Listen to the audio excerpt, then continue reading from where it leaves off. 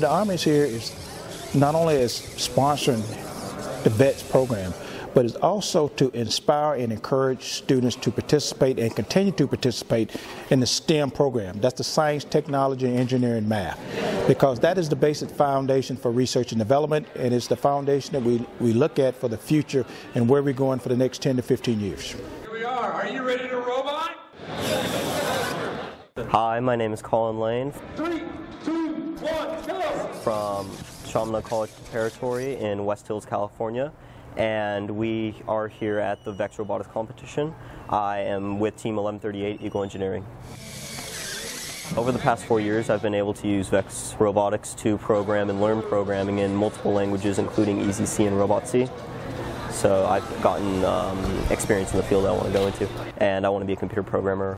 I think what these kids are doing today and how it affects the soldiers in the field is giving us ideas on how to improve what we're doing. Now, do they pass the size? It's shaping the minds now, so in the future they can design better robots when I take them to the field. Because what I'm looking for in the field, I'm looking for a robot that can reduce the soldier burden or take the soldiers out of the loop so that that soldier can do something different.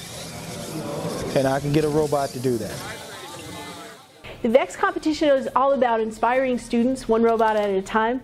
We hope that this competition will inspire the next generation of innovators and engineers, and they design a robot player, teach the robot player how to play the game by their programming skills, and bring the robots out on the field to a friendly competition site and compete for the day for a whole series of prizes. 15 seconds remaining in the match.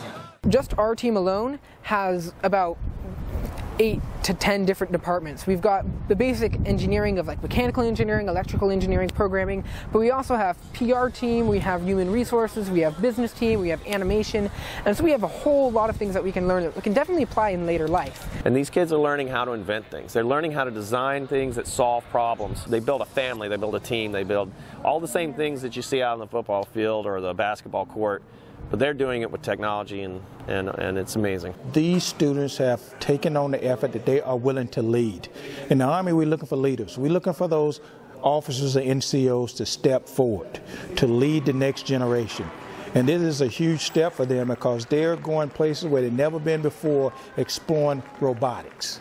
Well, the future is engineering. Everything we're going to be using in the future is going to be based off engineering, whether it's a computer software or in a factory, a simple gear. It's all needs to be engineered by engineers, and so STEM allows us to get ahead in that field before we go off to college.